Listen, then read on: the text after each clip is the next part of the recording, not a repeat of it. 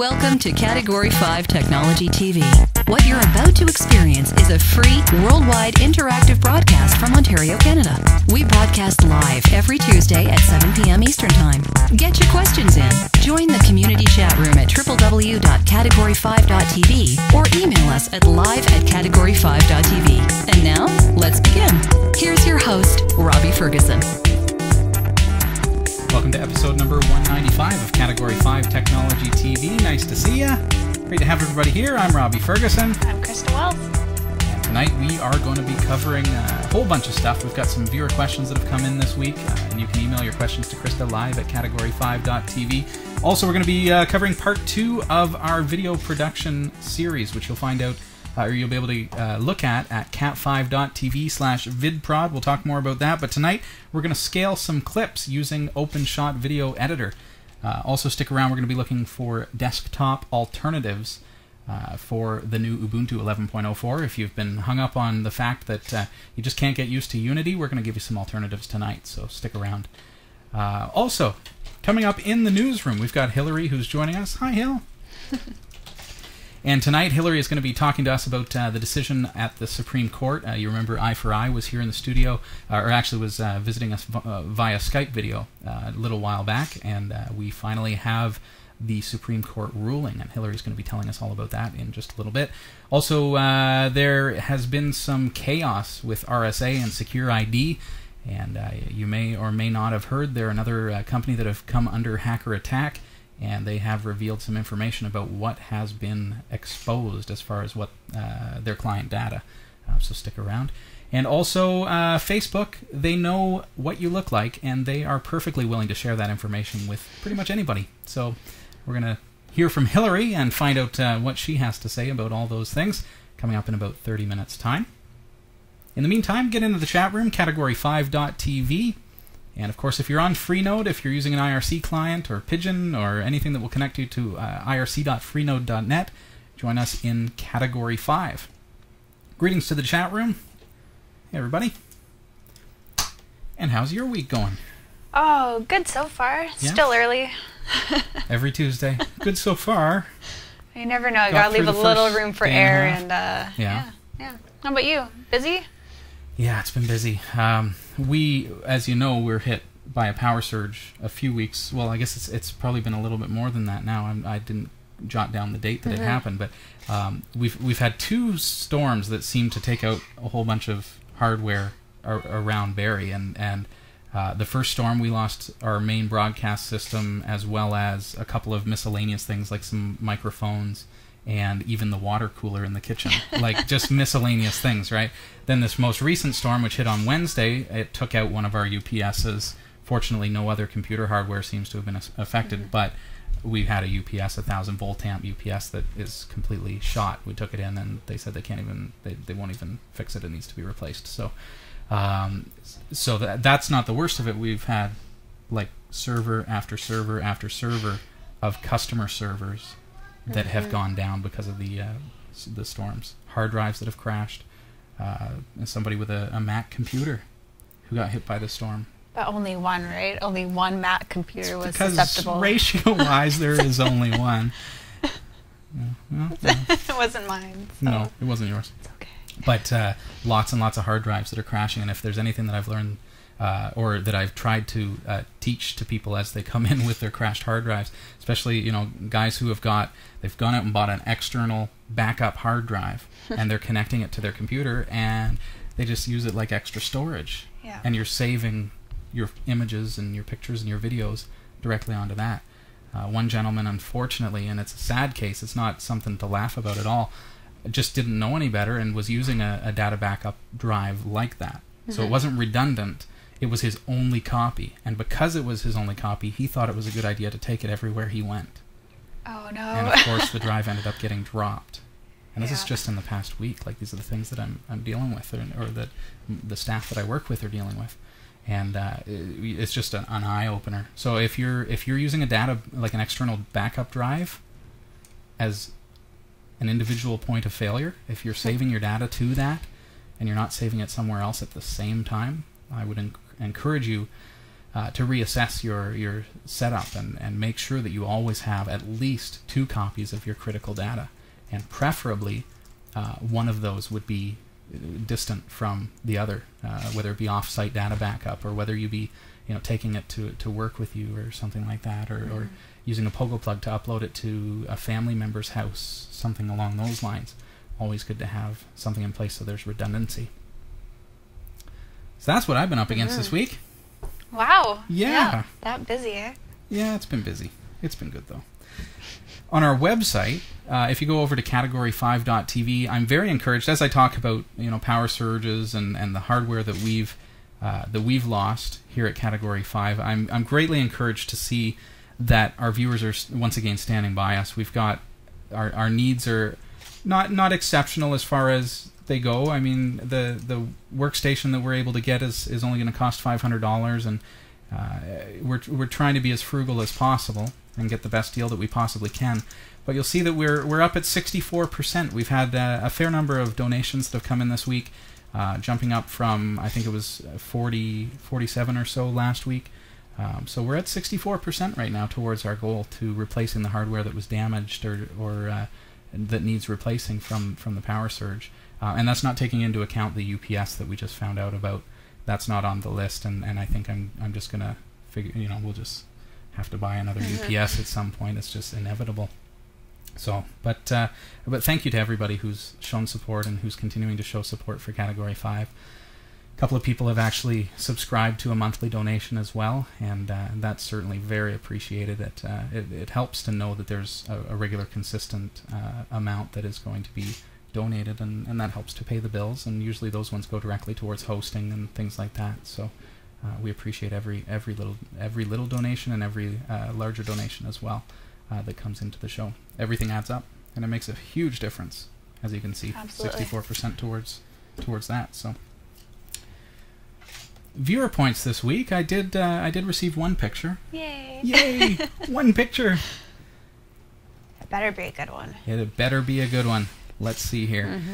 All right, viewer pictures for episode number 195. I've got one here from John Gallagher, who joins us via Miro Internet TV from Glasgow. And it's nice to have you joining us. And there he is watching Category 5 up on the TV. And very nice to have you here. And thank you for sending in your picture, John. So we will attribute 100 viewer bonus points on his account. Say, I like that we're up beside the window there to get some fresh air. Yeah, That's nice. I'm kind of. I like the window seat. That's good. Very good. I'm just saying. Just saying. I like that it's on a TV. It's comfy casual.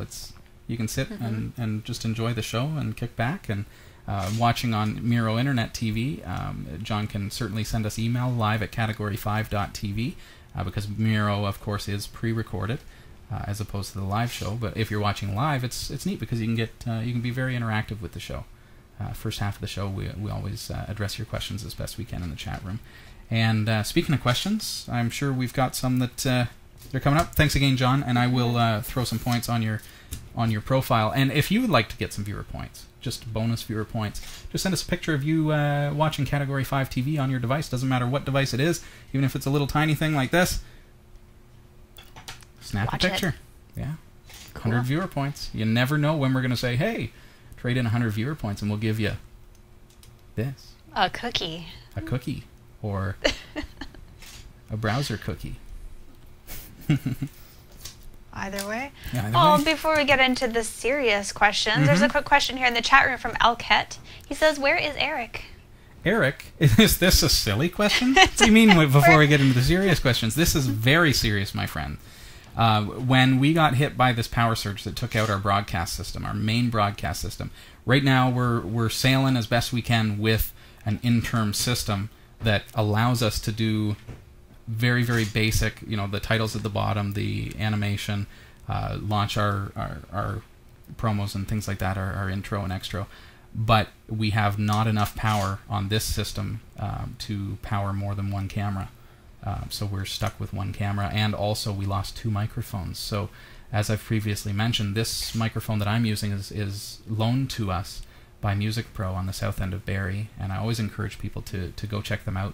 Show your support for them supporting us by letting us use this microphone just to get us through this interim as we work to raise funds both through advertising and through viewer donations to try to replace the defective hardware. So with Eric, he is on standby. He's going to be coming in very soon. We've talked about possibly having him come in, and we'll kind of rotate a little bit or whatever we need to do just to get him back on the air. But as it is, we've only got one camera. We've only got 2 microphones, including the loaner. So we're kind of stuck, and that's also why we're doing the old what I call the switcheroo with the newsroom at the moment, because we're just limited based on the hardware that we're using in the interim. So once we're back up full force with the replacement hardware, then we will be back to having multiple cameras and all that kind of stuff.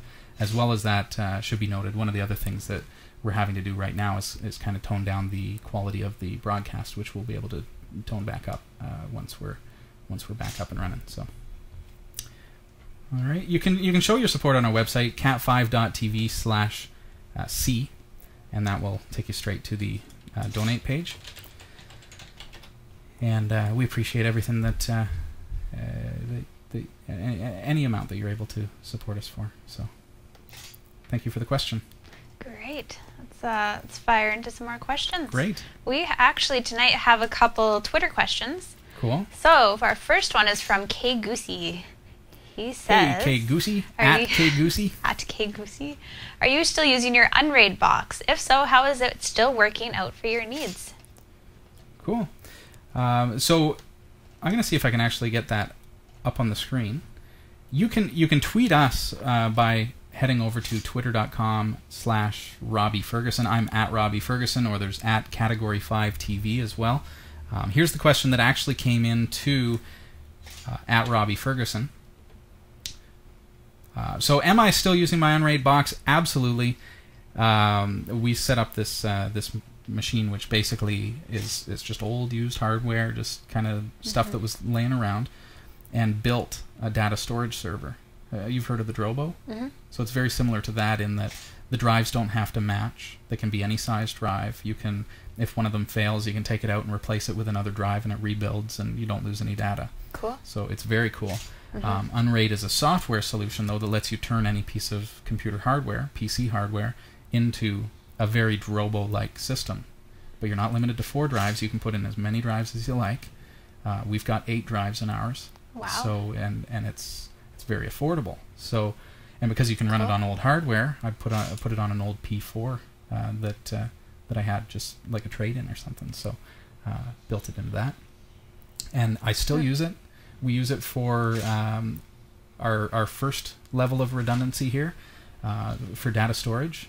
It has a lot of space on it. It's like 4 terabytes, so like its entire capacity.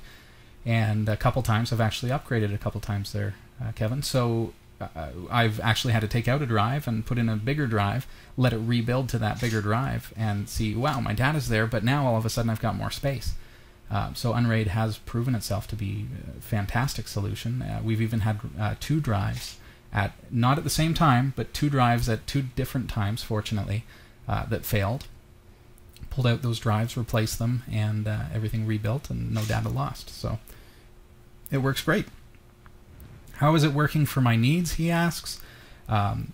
Fantastically. I mean, everything from just to have that amount of space and to know that it is redundant in a sense. It is a single point of failure, so you still have to treat it that way. There still has to be a backup of that device, and that's how I do it. But it is nice to know that if a hard drive crashes, to rebuild it is just take out that hard drive and put in another drive, and you're done and good to go. But it works fantastically. So cool. Thanks for the question, and you can tweet me at Robbie Ferguson on Twitter. And there's another Twitter question in here from at Andrew Jamison. Sorry. Yeah. And he says, at Robbie Ferguson, my video camera does not support an external mic. Is there an easy way to overlay an external audio track to sync with the voice? Yeah, I mean, there's so many different cool devices.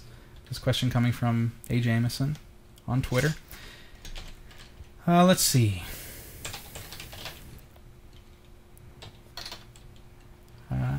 I've done a couple of reviews of similar products, and I'm trying to think of the names of them.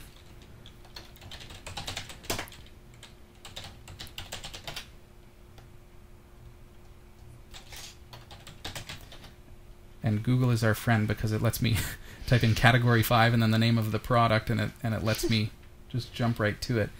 The first thing that comes to mind, we reviewed a projector from Olens a long time ago. I'm talking like years ago. Being in our 4th season, we've gone through a lot of product that we've reviewed, and we reviewed this projector up here. Now, this company, Olens, also manufactures this Mi Quarter, and I believe, if I'm not mistaken, now it takes an input from, at least from, a device, but I don't know that this one will plug directly into a microphone. Any audio signal and voice, such as cassette tapes, phonographs, CD, radio, etc. So I don't know if it will power a microphone, but that kind of device is what I'm thinking. Something where you can just plug your microphone into it, record directly to MP3, and I can go through and make several suggestions. But there are tons of different devices that are like that. You can get a decent enough microphone, put a windscreen on it so that you can use it outdoors, and then plug it into one of those devices and record it directly to MP3 or lossless wave. Or what I usually do is I use a wireless mic and connect it to a laptop computer. So then what you do is you're filming your shot. Your camera doesn't have the ability to use a secondary microphone, so you're kind of limited as far as the sound quality goes. And the built-in microphones, as you know, they're built for the home user. If it's a consumer camera, they're built to pick up everything, because if you're filming the kids, you want to be able to hear everything that's going on, and that's the way they build it. So if you're trying to do an interview or trying to talk on a video and you're standing on a busy street, you're going to hear everything that's going on, and it's no good for that kind of application. So you get a laptop or one of these devices if you want to get a battery-powered device that will record to MP3, and just plug a microphone directly into that. Stick with a half-decent XLR microphone, I'm thinking like a Shure, is it the XM58 or something along those lines, that would, just be a good all-around microphone. I'll say that, and I'll totally, it's a SM58, sorry. I was like, SM or XM? It's been a long time since I've worked with one. But it's just something, like a vocal mic that's just straight like that, and then a cord that would go from XLR into 1/4 inch, and then you can take the 1/4 inch and convert it over to 1/8 inch if you absolutely need to. So with that, then using something, if you're on Linux, you can use something like OpenShot, and you've got the ability to move your track around, and you really just have to synchronize the track. And when you see, I don't know, Hillary, if you could pass me maybe you can't reach it, but the clapper there, or the clicker, or whatever you call it, the chick, the marker. Thanks. Hillary goes to school. Hillary goes to school for this stuff, so she knows the technical terms. Thank you, darling. So this here, you've seen these. Oh, here, let's get out here a little bit. You've seen these being used in TV production. You're very good at that. Thank you, Hal. When they do this, Andrew, okay, that's an audio tick that they synchronize to the video. So as I do that, that's awesome. As you do that, that's great. Dollar store. But they have better quality ones in the stores. But as you do that, the video track then knows, okay, at that moment is when that click is supposed to happen. They see in the audio track that that's where the spike in audio is, and they can line that up. OpenShot will do it. OpenShot unfortunately doesn't have wavetable visualization yet, I don't think, but you can hear audibly if it's right at that right tick. And then you just leave the camera recording, you leave the microphone recording, you're good to go. So you just need to synchronize it up. So drag your track and you're good to go. Hope that helps. That, I think, is the easiest way. Cool. If you would like to tweet us, again, it's at Robbie Ferguson. You'll be able to get your questions in on Twitter. I think that's a cool way to interact with the show. And of course, our chat room, Category 5 on Freenode, or right on our website, and you can email live at category5.tv. Cool. Well, we've got some other questions here. Good. So from Victor Morales, great topic about the OpenShot video editor. Of course, the only issue is that you must use it with a great enhanced workstation, whether it be a desktop or a laptop, because OpenShot needs resources to work. So, if you don't have a good video card, your PC will become slower. This is the case with my system. Best regards from Costa Rica.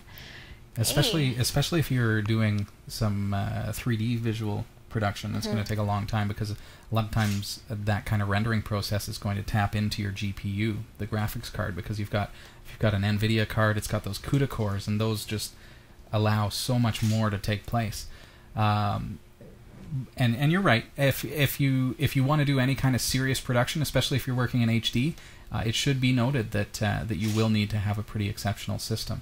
If you're just working with SD video, or if you're just editing something down for YouTube, it's not so much. If you're working with something that you've pulled off your iPhone or something, like it's not a HD video, so that's a little different. But you're certainly right. These days, a lot of computers. I mean, that said, if you've bought a new computer in the past couple of years, you're going to have at least a dual core system with 4, 8, maybe 12 gigs of RAM. If you are instead using a system that's getting dated, then yeah, you may not have the ability to do heavy video editing. If you want to get really serious about it, then you've got to start looking at doing things like a RAID 0 or a solid-state hard drives in order to pull some of the load off of your hard drives. Because we encounter this with the show, certainly, as you're reading and writing data to the hard drive at such high rates, it can take a long time, and it can cause some issues. So definitely true. Thanks for the comments. Here's another one from Codars360. It's Hey just there. a comment. He says, just a quick tip for everybody who wants to test their website for consistency on all browsers. Check out browsershots.org. Browsershots.org. Great tip.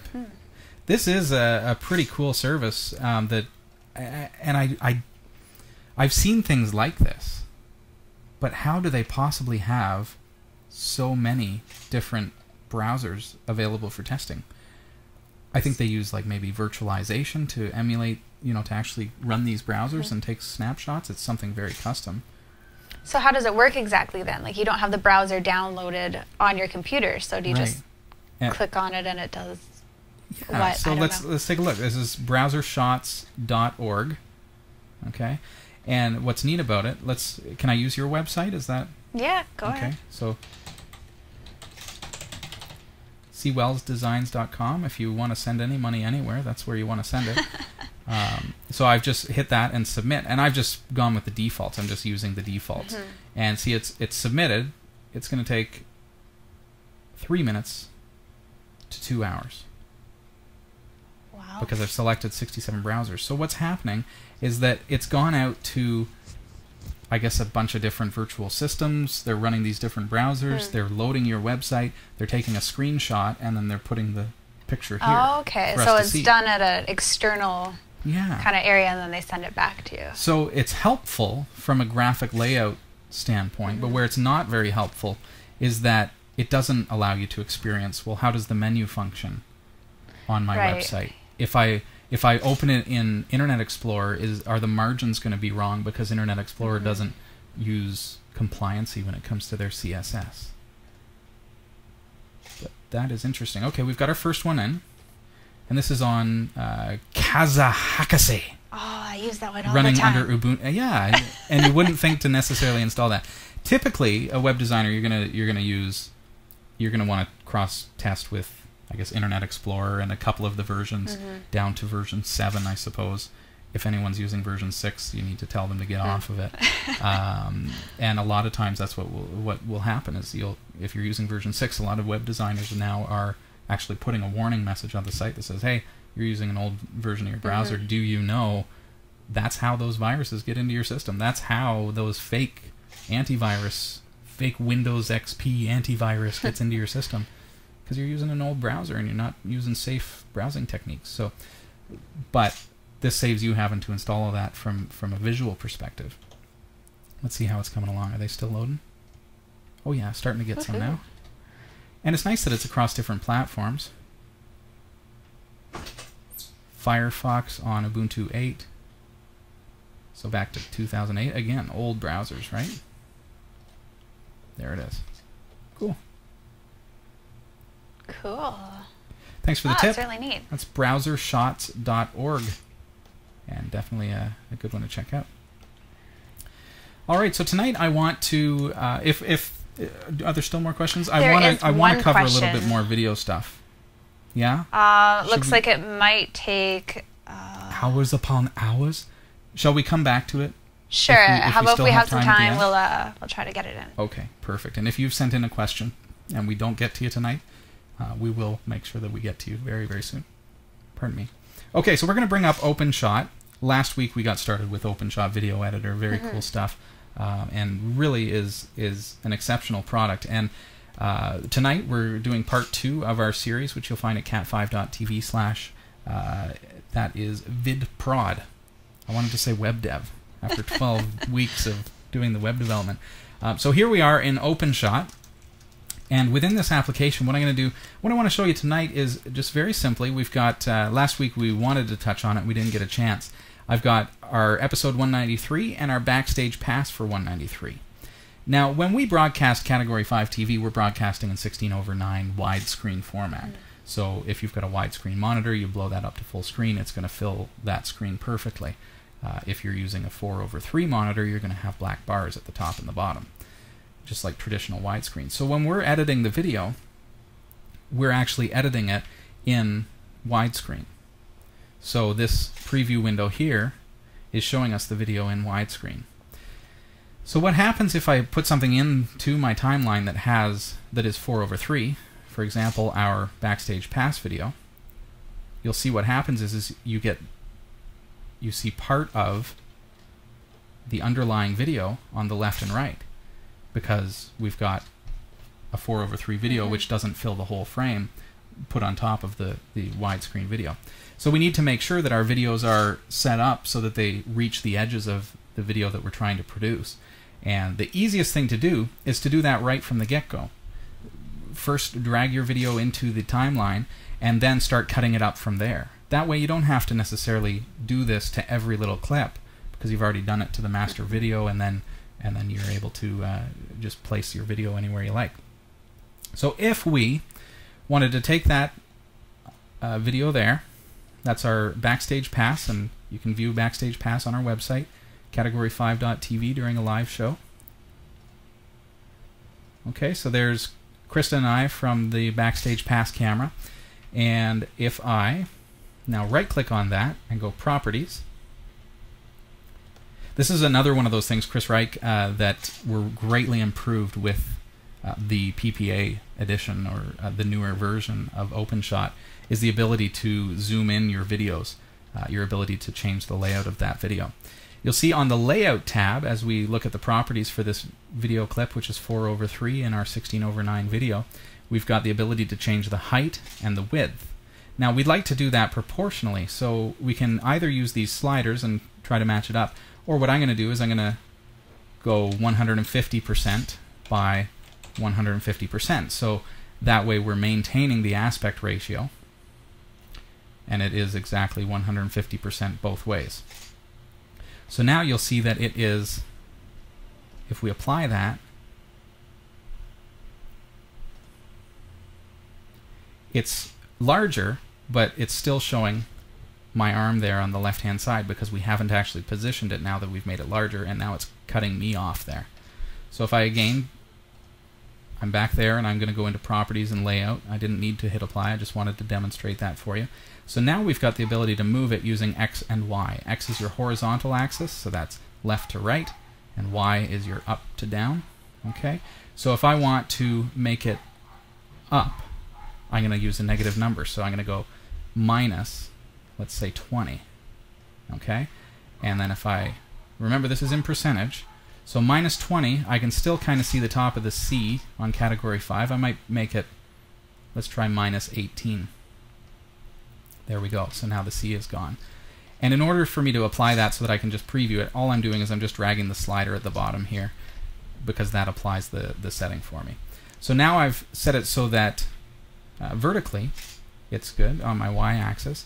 So now I'm going to take my X to move it left, And because we know we've made it 150% wider and 150% higher, I'm actually going to set that to nice even 25% so that it is in fact centered.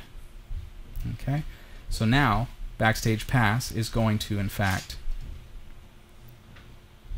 I'm just applying that, and now you'll see that it actually fills the entire frame of my video. Okay, so if I want to use that, and I can still move it around, I can see the C is still there a little bit, and I can move that around. That allows me to do that.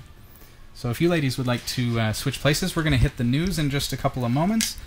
If you have questions about OpenShot Video Editor, make sure you pop us an email live@category5.tv. And over the course of the next several weeks, we're going to be doing little segments, not necessarily all about OpenShot Video Editor, but we are dealing with video editing on the Linux platform using free software. So if you're interested in that, make sure you keep watch on cat5.tv/vidprod, and that'll be the place to be. Good stuff. Hey, Hel. Hey, everyone. Surprise! How are you? Mic's on? We're good to go? Good. Yeah? I'm good to go. Fantastic. Oh, yeah. Oh, it's good to see you. Thanks. Good to be here. Yeah. Before we go into the news, though, I have to tell you this week's dollar store find. What did you Dun, do? da, da, da. Yeah. Beam me up, Scotty. Oh, Hey-o. sweet. A young, skinny Scotty. Indeed. Look at that. Cool. So, that's for you. Do you want to tell them the idea that we had? So, we've had this scathingly brilliant idea. Well, we're doing a video production on Linux series. We thought it would be appropriate to incorporate said dollar store finds in a stop motion freeze frame picture video by moving these little fellas, and we're gonna make our own Star Wars. I don't know if you can see this. Star Trek, not Star Wars. Star Trek Wars. Sorry, I meant like a. The entire community I know, just you're went, all did gonna she kill me." just say Star Wars? I didn't mean Star Wars. I meant Star Trek. I know you meant Star Trek. You meant Fight love like and a war. not hate. Oh no! Please don't hate, guys. These I know the difference. These are trust. fully articulating and posable. So I think they Yeah. might do quite well to be incorporated into our video production series. So. As we, you got to find some girls though, because otherwise it's going to be know. Eric and I doing all the voiceovers. I know. Well, except Hillary and Christa both do a very good deep voice impression, especially Christa. I think. Yes, Krista has got it down. You wouldn't even know. You wouldn't know. She's that good. Look at me, I am Scotty. So we'll see. We'll see what I can find in my next dollar That's store fantastic. find. But got two so far. We got to find out what dollar store she's shopping at that's got all this Trek stuff. Hey, it's a good find. Very cool. Thanks, Hill. No problem. I'm going to have a lot of fun with that. Oh, good. Well, hey, we are all about fun on Category 5. All so, about it's only fitting, really. Anyways, moving right along into important matters like the news. I'm going to tell you the ways of the world, which you never knew. From the Category 5.tv newsroom, you may recall our guest from April, Loudon Owen, chairman of I4I in Toronto. When he was on Category 5 TV, he shared with us what their Supreme Court lawsuit against Microsoft meant to patent holders. Well, no doubt Loudon is celebrating this week as Supreme Court on Thursday unanimously upheld the $290 million award against Microsoft in their patent dispute, where I4I claimed a version of Microsoft Word had infringed upon its patented method for editing documents. At the recent trial, which we discussed with Loudon on episode 187, the jury rejected Microsoft's argument that the patent was invalid and is upholding the original ruling, which goes back to the lawsuit which was filed in 2007. RSA, the makers of Secure ID, has finally admitted publicly that the breach of their systems we reported back in March has resulted in the compromising of their Secure ID two-factor authentication tokens. The admission comes in the wake of cyber intrusions into the networks of 3 U.S. military contractors. RSA's chairman, Art Covelio, has stated the company is offering to replace the nearly 40 million security tokens currently in use, or to provide security monitoring services. For financial institutions, RSA is offering to also provide transaction monitoring. And Facebook has apologized for the way it rolled out a new system that recognizes users' faces and says they should have done more to notify members about the global launch. Its Tag Suggestions feature scans uploaded photos and automatically picks out existing friends. Although users have the option to switch it off, some complained that they were not explicitly asked if they wanted it activated in the first place. Facebook said that the system was intended to speed up the process of assigning a name to a picture, known as tagging. Graham Cooley, senior consultant with the security firm Sophos, said, once again, Facebook seems to be sharing personal information by default. He adds, many people feel distinctly uncomfortable about a site like Facebook learning what they look like. That's kind of creepy. And using that information without their permission. Ooh. So what are your thoughts about Facebook being able to recognize you? I think it's kind of lurky myself, but you can send us an email at newsroom@category5.tv and let us know what you think. And you can get these full stories online at our website at category5.tv/newsroom. The Category5.tv newsroom is researched by Roy W. Nash with contributions from our fabulous community of viewers. If you have a story you think is worthy of on-air mention, send us an email at newsroom@category5.tv. From the Category5.tv newsroom, I'm Hillary Rumble. Thanks, Hal. No problem. With that Facebook thing, I think the scary thing is that you know Facebook well enough to know that somebody's going to figure an app that can get around whatever security that they put in place to make it so that only your friends have access to this. And then you think if they can figure that out, if they can tap into this kind of technology on Facebook, what's to stop somebody from seeing you in the mall and snapping a picture of you with their iPhone and getting your name and personal information? And so easy. And know where you are. Ominous. And yeah, like it's like total lurking all the time. Someone can always know where you are. I have an idea. Let's make it really, really easy for stalkers. Seriously. Unbelievable.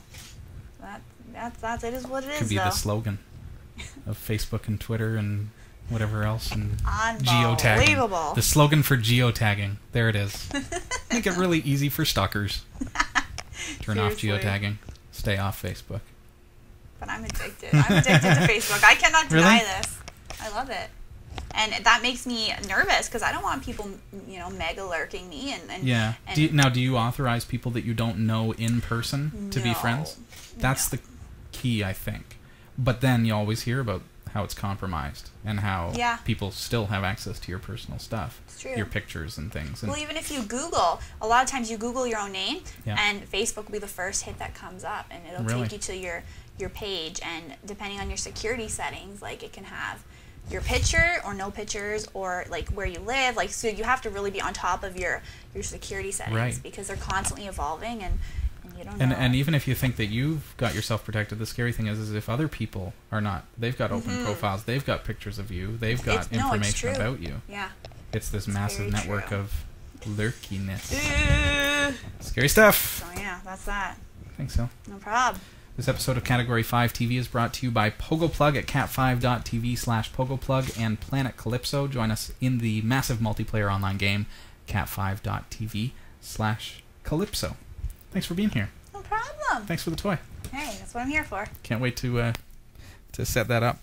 Tonight we are going to be talking about Ubuntu. If you've installed Ubuntu with Unity, that's Ubuntu 11.04. Just to back up a little bit, Ubuntu is a Linux desktop operating system. Or some would say, no, it's not an operating system. It's accumulation of open source products to create a desktop environment for someone's computer. There's really no phrase to say it without stepping on someone's toes. The fact is that it is an alternative to Microsoft Windows on your computer. It'll run on your PC hardware, and it gives you access to free software beyond belief. And here I am running Linux, and everything that I do that you see on the screen is running on this system called Ubuntu Linux. And Ubuntu is a fantastic accumulation of software, or fantastic operating system that's available for you for free. But recently, as of late, they are really working to push the desktop towards the touchscreen device. I really get that impression from the way that things are going with the software itself. The desktop, which is now Unity, is what it's called. If you go to Ubuntu.com, you'll see that the interface has changed quite substantially from what you see on my screen, because I'm using what's called GNOME, and I'm using an older version of Ubuntu so that I can really just stick with that version of GNOME that I've come to love and really like the layout and the way that it works. But they're really putting a push towards this whole, touch screen devices, multi-touch, getting Linux on this kind of device, and getting Linux on tablets, and getting Linux on laptops that have touch screens, and all this different stuff. But really, it feels, if you've used Unity, it starts to feel like they've left the desktop user in the dust. If you use a mouse, you've been forgotten. That's how it really, you get that feeling from the new Unity desktop. Unfortunately, I would say, well, let's just use GNOME, and you see that Ubuntu does have a classic mode that will allow you to run Ubuntu 11.04 in GNOME, and we've covered that previously. However, GNOME 3 is going much the same direction of Unity, in that, and it actually kind of started before them, I think, where it is designed for that kind of interface. So it's, a touch screen on your fridge and being able to move things around. And yes, that's the future, but it doesn't help us with our current devices, where it is very much a desktop.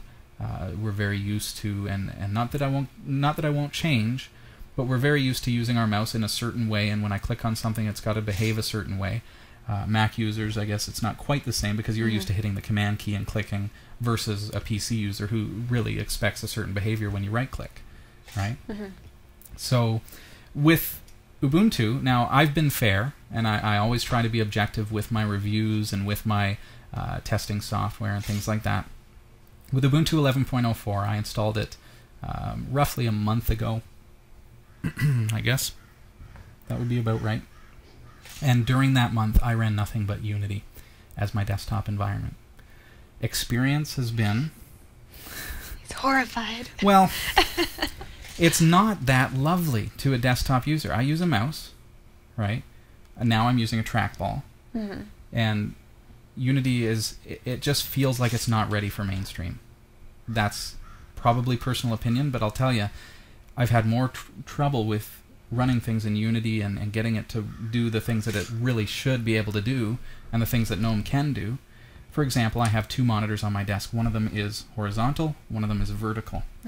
So the one monitor is taller than it is wide. Ubuntu now with 11.04 does not support that configuration. If you want to have two monitors, they're the same orientation. One can be bigger than the other, but they're the same orientation. They're both landscape, or they're both vertical. Unfortunately, that didn't suit my needs. Too bad. Yeah. So what I had to do is I had to go both Switch of them. to Mac. Oh. No, I had Is that to go not where you're both going? That's horizontal. Oh, sorry. I didn't go to Mac. No, I'm not spending $10,000 on hardware. I already have good hardware. It's just getting the software to work for me. A little bit. I don't know. I don't know about that. Okay, so we've got... That is an issue. Little things like hitting Alt F2 to run your applications and not being able to paste from your clipboard the command that you want to run. How many times have you been on Linux? And this is, not meant to be a rant, but if you're on Linux, here I am on Ubuntu, and if I hit Alt F2 on GNOME and I have something in my clipboard, it will paste into there. If I've copied if I'm following a tutorial or something, it works if I want to paste something in. In Unity, if you want to paste something in, it does not work. So there's some big problems. It's unstable, it crashes. I'll be using FileZilla, and FileZilla has never crashed for me ever in my usage of FileZilla. And that same version of FileZilla that I use on my older version of Ubuntu, which works fine on that version, just simply loses mouse responsiveness in Unity. It's still running. If I save my file, it'll still upload it, but it doesn't go anywhere. It doesn't let me click on it. So I have a couple of biffs with Unity for sure. So tonight I want to show you some alternatives, and we know that GNOME is unfortunately going that direction. So if we continue to go with GNOME, then we're eventually going to run into exactly the same problem, because GNOME 3 is going to push us towards that type of desktop. So there's a couple of different things that we can do, and here I've got an 11.04 system set up, and I'm running it in Ubuntu Classic mode right now. And I'm going to go into System Administration Synaptic Package Manager. And from within there are two that I'll recommend that that you could possibly try. First one is called LXDE. And LXDE is a very streamlined desktop environment for your Linux system. Now this is assuming you've already installed Ubuntu, so you've got 11.04 on there with Unity, but you're saying, oh, I can't stand this Unity, I've given it a chance, and I just can't get used to it, or I just don't like it, or I just can't stand the fact that my programs crash. It's just not a good scenario, right? We can't work like that. LXDE, according to the repository here, the lightweight X11 desktop environment, it's a new project aimed to providing a new desktop environment which is lightweight and fast. So do a search in Synaptic Package Manager simply for LXDE and click on that and install it, and you'll get all the meta packages. There are a few, but LXDE is again very lightweight. I think it's under around 300 megabytes, so very, very light.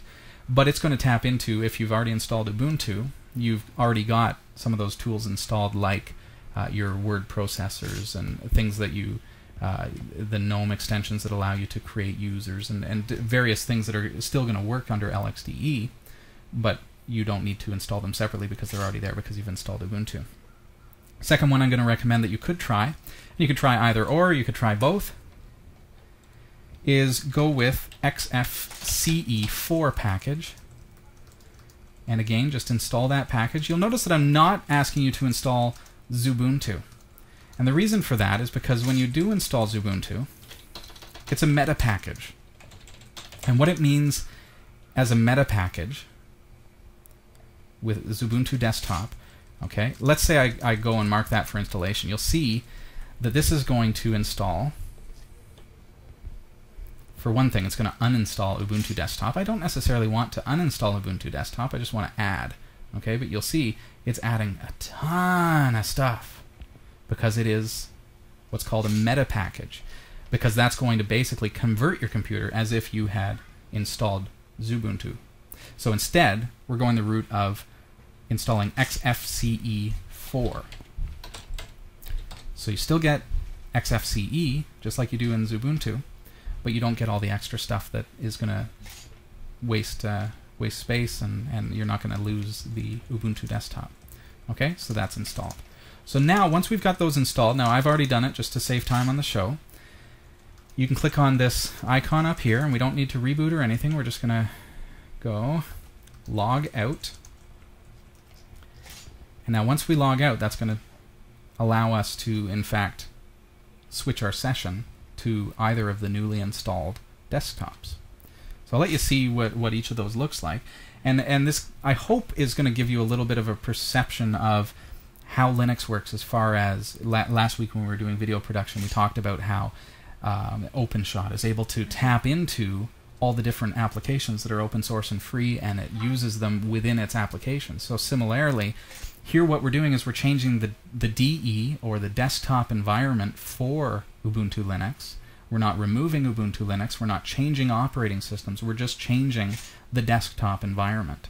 So we still have access to all the same programs, all the same applications that we have installed, all the same features, but we're changing the way that it functions on our screen, the way that we're able to interact with it. So if you're stuck on Unity, here now we're able to use something like XFCE, for example. So now if I click on my name, single click, I'm going to click on admin, and you'll see that down at the bottom of the screen now, you've got this pull up menu. We now have LXDE as an option, as well as XFCE. So let's start with LXDE.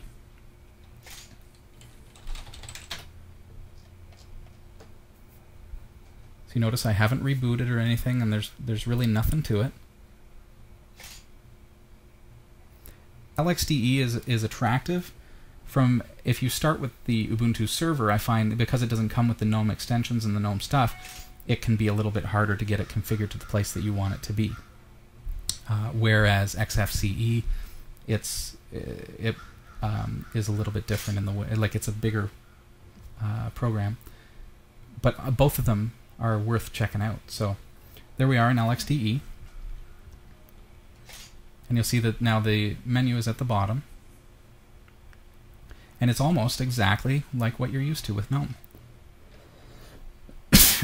Pardon me.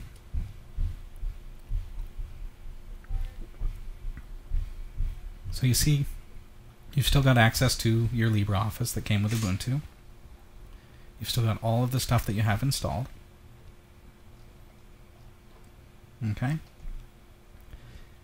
And that allows you to then load, now LXDE is my default because I've loaded it once.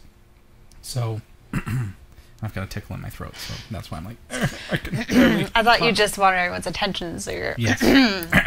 attention, everybody. I See? am speaking. That's the man voice. Oh, that wasn't even the man voice. That was like Scotty. Maybe next show I will talk in my man voice. Just like that. See? That's what Scared everyone off. I'm talking about. The stuff I deal with. Impressive. So LXDE, I have to say, I'm impressed with. It's lightweight, it's fast, and it is going to be a nice replacement for our Unity desktop. I'm going to log out of LXDE. It's got a nice little logout screen there. And here we go. So now we're going to boot into XFCE is another option. And again, you can have these things installed. You can have more than one installed. You can switch between them if you want, or you can play around with them and see which one you decide is your favorite, and then and use that from then on.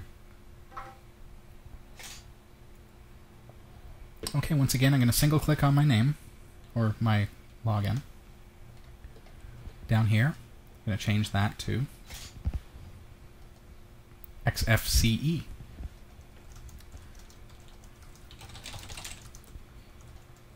And the reason that I'm bringing these up for you is I want you to have a chance to see, and maybe you'll say, oh, well, I like the look of XFCE better. It's closer to what I'm used to with GNOME. So it gives you a chance to get an idea what each system is going to look like on your Ubuntu 11.04 clean install. Okay, and it is very fast. Just so you know, I'm running this on a slow system that has got a lot running, as you know. So it will run faster on your system, I guarantee you. Both of these desktop environments are quite fast. So this is XFCE. It comes with a little bit of a dock bar at the bottom, which is configurable. And your applications menu is back up at the top if that's what you're used to. It looks really good.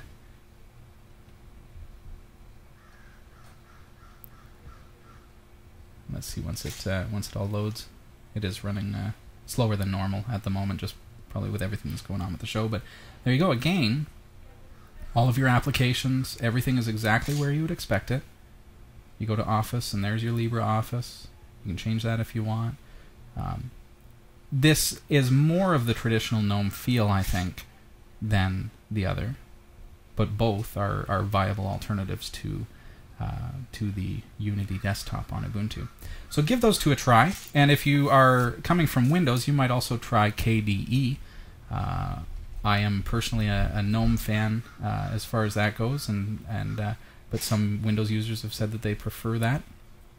But we can't possibly cover all desktop environments that are available in the course of the show. But just so you're aware that if you've heard that Unity is not what you're looking for, if you think that, wow, that's a showstopper when it comes to Ubuntu, you can still get Ubuntu. You can still take advantage of the fact that it has great repositories, it's got great support, it's got a very constant upgrade cycle, and consistent, I should say. So you can still take advantage of that while giving yourself a desktop environment that you feel more comfortable with and not having to have Unity forced on you. So hope that's helped. Any questions in the chat room? We'd love to hear from you. Category5.tv, and you can also get us on Freenode, Category 5 on Freenode. Have there been any questions there, or do you have any questions? There was that one question that we didn't get to. Oh, okay. How about we, okay. Well, if that pretty much wraps up that. So, hope you learned something today. So, here's a question from Dennis Kelly. Hey, Dennis. He's using Ubuntu 10.1. Okay. Question, can you do a walkthrough how to move my home folder to another partition? I've tried it, but my system ends up crashing. Oh, okay. So Ubuntu October's release from last year and wants to move the home system. Now you ask if you can move it to another partition. What would be the purpose in moving it to another partition as opposed to another drive? If you move it to another partition, you're just causing your system to have to access it. You know, your drive is if you picture a pie that's cut up into two pieces now, your head has to move between those two pieces, and you're actually slowing down performance quite potentially. So if you're moving it to another drive, you're actually increasing performance because you're doubling the throughput of your data, because you've got your OS on one drive, you've got your data on another drive, and it's doubling the amount of bandwidth that you have. So if you're wherever you're moving it to, basically what he's asking here is to take the home folder, which you know from Mac that it's where all your installed the configurations go, like the configuration files for those applications. The files, when you create files, they're all within that folder. Windows users would be familiar with like documents and settings. Everything below that folder is really your settings, your My Documents, your this and that, your desktop, all that. So the home folder on Linux is similar to that. It's where all of your stuff is. But one of the things that you can do with Linux that's really, really nice is you can move that to another drive, and you can, like I say, double the speed of the drive access, because one drive is running all your apps and the other one is getting all your data. And so it can really increase performance. Plus, it allows you to take that drive and you've got all of your stuff on that one drive. Very, very nice for backing up that one drive and things like that. So in a case like that, what you really need to do is you'd set up the second drive, or if you are using partition, that's fine, but I would ask again why you would do that, because I think that's a negative impact on your system. But if it's a new drive, what I would do is boot up from your Ubuntu Live CD or any Linux Live CD that gives you access to mounting drives and partitions.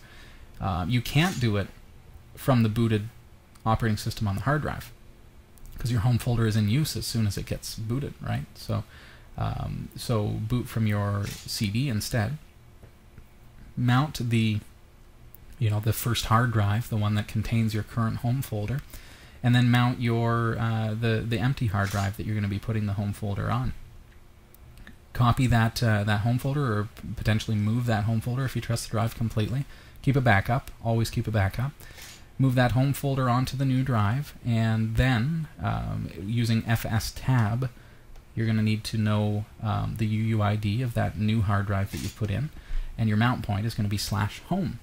So what happens then? Now there has to be a folder still on your main hard drive called /home, but that folder has to now be empty, right? Because what we're going to do is we're going to turn that into what's called a mount point. So it becomes, in Linux, it's neat because you don't have a C drive and a D drive. You can have multiple drives, and they're all different pieces of your file system. So if programs get installed to /etc/ or say /usr/bin, right? There's a bunch of program data there. You can put that on its very own drive. So it's pretty cool. So once you've moved that stuff out of there, there still needs to be that home folder, and then you tell fstab, that's in etc. So it's a file in your /etc folder, okay? If I bring it up.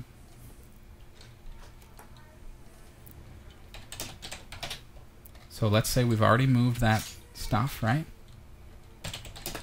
Let's use gedit just because you'll be more familiar with it. We'll go sudo gedit fstab, okay? Notice I've already gone to cd/etc, the etc folder being the folder that contains this particular file, the file system table, all right? And within that file, it contains all the information about your mounted hard drives. So for me, it looks something like that, okay? So I've got, this is the UUID of this hard drive, and it's mounted on / ext4, blah, blah, blah, okay? So for you, what you may do is you install that new hard drive, you get the UUID with a command called blkid, and you then copy that, okay? And you can paste that and paste the UUID of the new drive there, okay? So replace that, so your new drive goes there, and then mount that on /home, okay? All the other stuff can remain the same if it's in the ext4 file system as well, okay? So then save that, and then you would type sudo mount-a, and that remounts all hard drives from fstab. Well, I guess you wouldn't do that until, you're going to reboot is what you're going to do, because you're booted from the live CD.